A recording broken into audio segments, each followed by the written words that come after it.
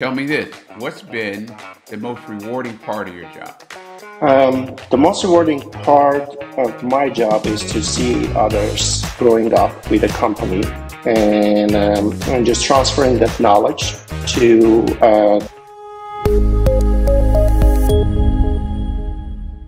Hi, this is Ted Kelly with another Ted's Hospitality Minute. Hey, today our guest is Sargis Mnatsakanyan. He's the Regional Director of Operations for McNeill Hotel Company. He is going to come on and talk a little bit about things that's going on in his world, tell us a little bit about him, and we're going to have a great discussion. Hey, Sargis, how you doing? Great, thanks for having me. Hey, thank you for giving us a few minutes of your time. I know, you guys are busy. There's a lot going on. But before we get into our discussion, I usually like to give folks an opportunity to talk a little bit about them, where they're from, kind of how they got into the hospitality space. So you are originally from where? I'm originally from Armenia. Armenia is located in east side of Europe. It's a landlocked country. Used to be one of the Soviet Union republics. Independent since 1991. So I will tell about myself and how I end up in hospitality industry. As other successful hospitality leaders in the industry, I started from the bottom and slowly moved up. My first position was bellman in a four-star hotel in Yerevan, Armenia, where I was born and grew up and received my education, my first one. Starting 2007, I moved to the US and ended up in Hilton brand, held different management positions from select service to full service, and was building my skills initially to become a general manager, and was very successful as a general manager. With McNeill Hotel Company, where I'm at now, I had opportunity to grow to area general manager role and to the regional director of operations role, where I'm currently at.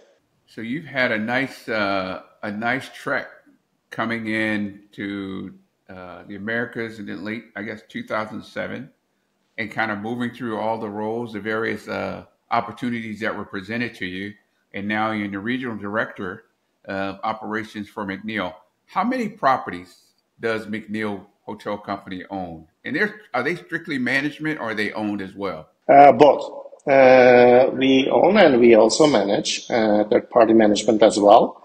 Currently, we have 27 properties, and we are looking forward to grow in 2024. The main focus is select service hotels with extended stay touch. Yeah, that's a great market right now because as we look back now, everybody's doing the analysis, right? Post COVID, it actually looks like the extended stay brand concept actually did very well throughout COVID. So there's a big push from a lot of brands that don't have extended stay concepts. They're actually introducing them, and those that have extended stay concepts already are trying to figure out ways to keep those that are trying to introduce them out, right? They're trying to find a better way, a better product.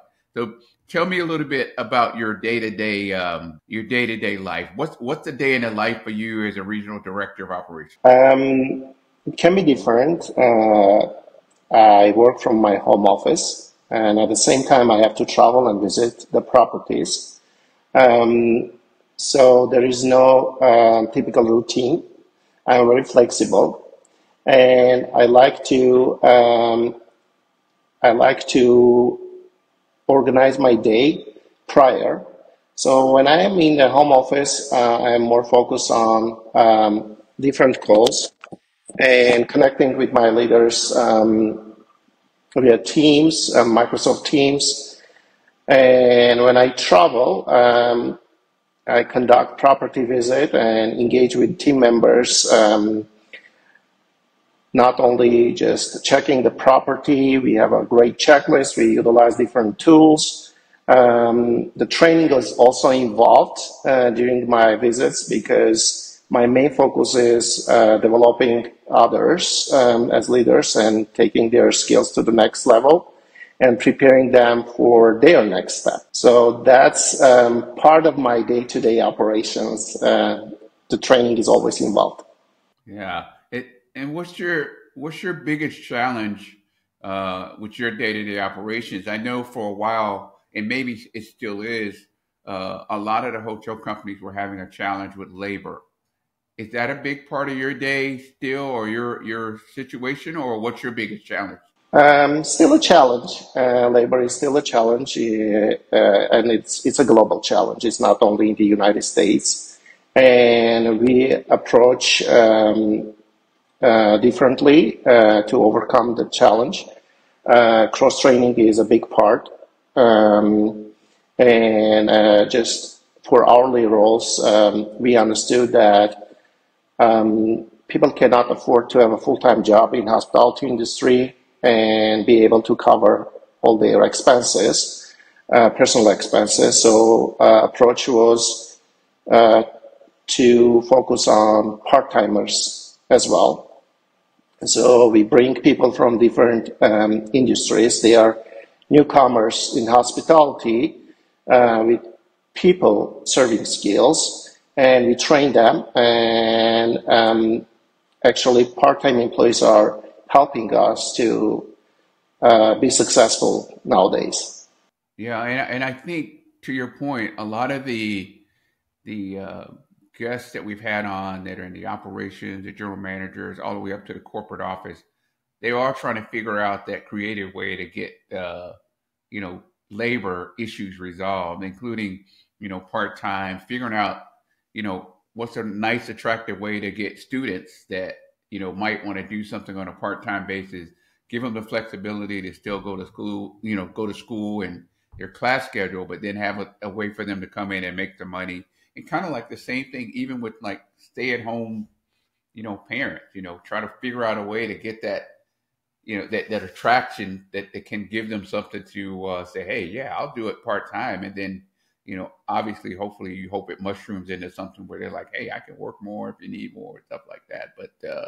But yeah, now that's a very interesting puzzle that we're still all trying to solve in the hospitality space.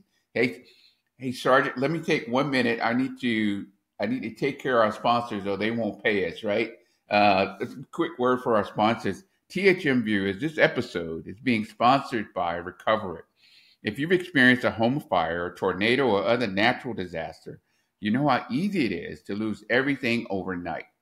Well, Recover It is a new app that allows you to record everything in your home, store it in the cloud for easy retrieval should disaster strike, versus you trying to remember and recall all of your household valuables, jewelry, etc., to settle your claims with your insurance company. Check out the Recover It app today. You use the promo code on screen, you'll get a 50% off discount. And as always, we'd like to remind our viewers to follow us here on LinkedIn, subscribe to our YouTube channel, and you can catch this episode with Sargis and others on Spotify and Apple Podcasts as well. And as always, we appreciate your feedback. So Sargis, tell me this. What's been the most rewarding part of your job?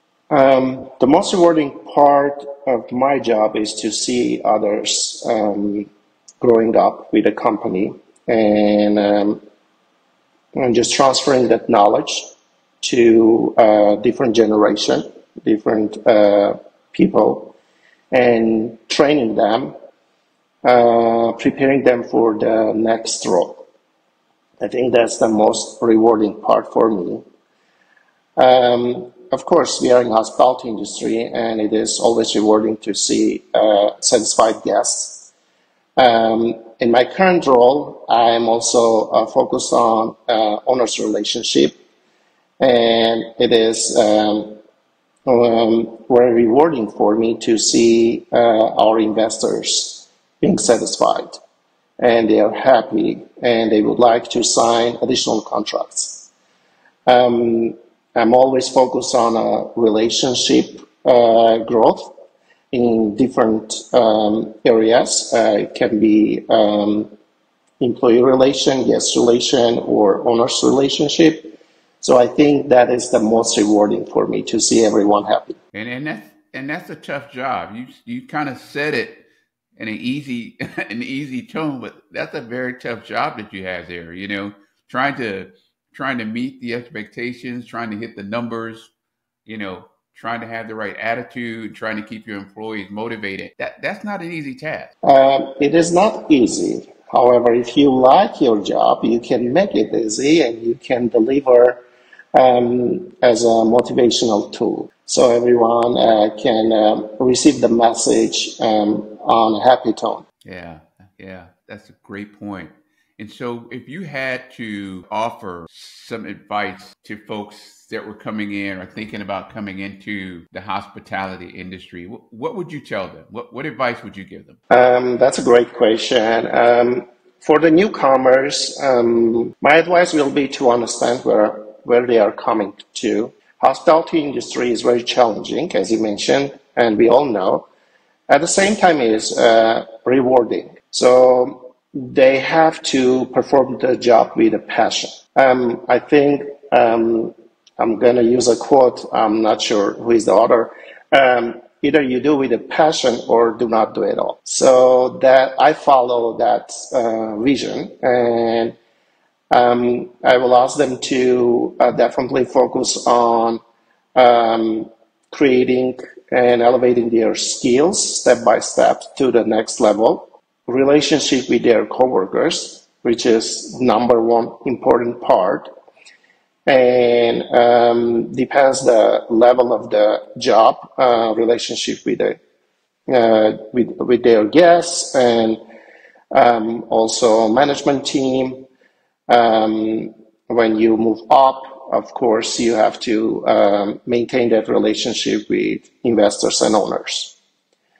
It's a long journey, and they have to be ready for different ups and downs and overcome all obstacles one by one. And the most important, never give up. Oh man, that's awesome. And I think that's a great that is a great testimony to the hospitality space. If it's kind of like if it's worth doing well in the hospitality space because if you don't do it well, people will really pick up on it real fast. You know. That's correct. well, well, Sargis, I want to thank you for your time today and giving us a few minutes. There was a good friend of mine over at McNeil that passed away. God, has that been 22, I believe? Mark Ricketts, who's a great guy. Mark came on the Test Hospitality Minute and chatted with us. And I spent probably a good 30 minutes with Mark, and I could feel the hospitality in his persona. And only knowing him in that little short period of time, he and I had a great conversation. And he would always, we would check in with each other from time to time after that interview. And he's a great guy. And I learned that he passed away. I think it was late 22. And I just wanted to let you know that you guys have a great role model over there that you guys can all strive to be like. It would be Mark Rickard. He's a great guy. You are absolutely correct. You shared the news, yes. For the past 2 years, Mark is not with us. However, his legacy is still alive. And I am one of them that follow his legacy. And he has been a role model for us, exceptional leader who was in touch with property managers on day-to-day operations. It is not very common in the hospitality industry. Everyone understands when you are in a high level, you are extremely busy and there's not enough time to just connect with leaders on a property level.